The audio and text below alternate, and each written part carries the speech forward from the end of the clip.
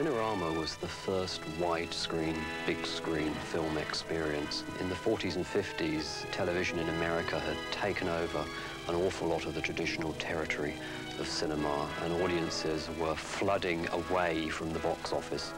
Cinerama came back and showed people an experience of film, presented them with a view of the world which the television could not give them. It showed the way forward for film in the subsequent 40 years. Remarkably, Cinerama hasn't been seen for over 25 years. And that's, I guess, why we're doing it as a museum. I mean, we're a museum of film. We have Britain's largest cinema screen, the IMAX screen. And here in the Pictureville Cinema, we will have the world's only Cinerama.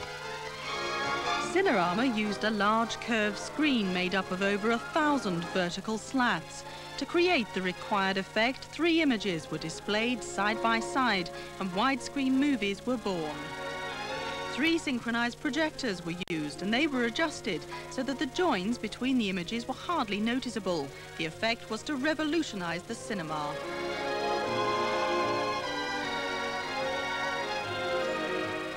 We've got 3 projectors here in the auditorium, which meant that you had to take 3 cameras out onto location.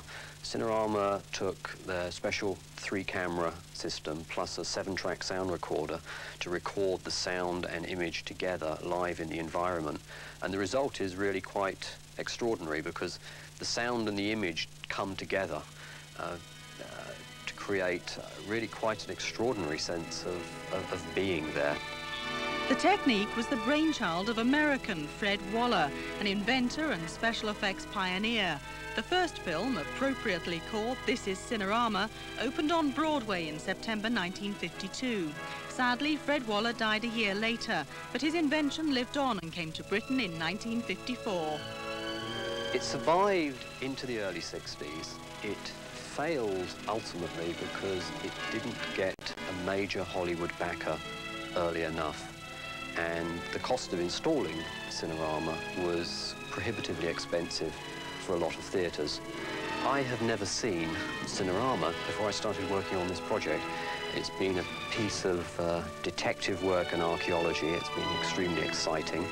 It's the culmination of a lot of work of people here at the museum and around the world. It's just very exciting to see all of that coming together and to feel that one actually has done something very worthwhile in terms of saving something for future generations to see.